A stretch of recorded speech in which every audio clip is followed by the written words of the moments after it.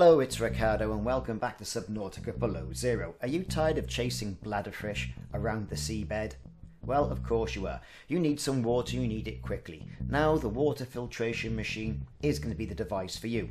But where do you find it? Well, I'm going to show you how, and it's really easy. Now from your starting location, you're going to head northwest and you're going to come across the landmass, the starting location where you jumped into the water at the beginning of the game. And what you're going to do, you're going to follow this all the way around to our location. Now with the landmass on your left hand side and using your mode of transport, whether that be the sea guide, the sea truck or just swimming, make your way along the coastline.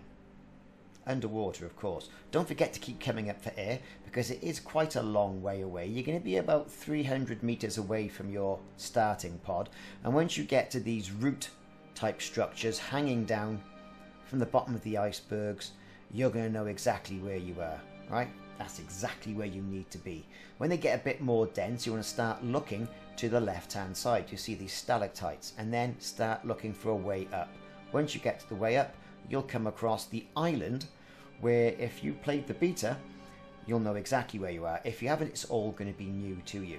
This is the island of Base Zero, Outpost Zero. Now this was the original starting location in the alpha after the story was repurposed in Subnautica Below Zero. There's going to be loads of things to find here. Get your scanner out. First things you're going to see is those light sticks. Give them a good scan. That's a blueprint for you. Also the snowman. Give that a good scan as well. But you can't help but notice the large base in the middle of the screen. This is going to have loads of stuff in it. For example, the large room. There's going to be prawn suit fragments. There's going to be bulkhead doors and the water filtration system. There's going to be cupboards. There's going to be food. Make sure have a lot of inventory space as well. Okay, once you've scanned the large room fragment, which is really quite important for this because you've got to have somewhere for your water filtration unit to go, time to head inside. Once you're inside, it's going to be a treasure trove of items to be scanning. You'll be scanning left, right and centre, but we're here to talk about the water filtration machine, and that's what we've just scanned.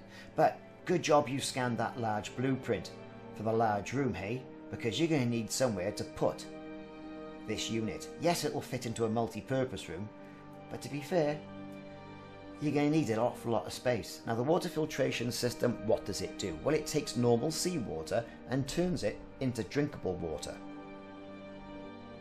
Now unfortunately it doesn't do this instantaneously. There is a process that it has to go through. Once you've got power to your particular base and you've installed the filtration machine, it'll start going and doing its funky stuff, and eventually, and I say eventually, water will pop out along with salt. Once it's finished filling the bottle, click on the item, remove the salt, remove the water, and away you go. You'll never go thirsty again. That's unless you forget your water, but that's a different video. I've been Ricardo, thanks for watching, see you soon.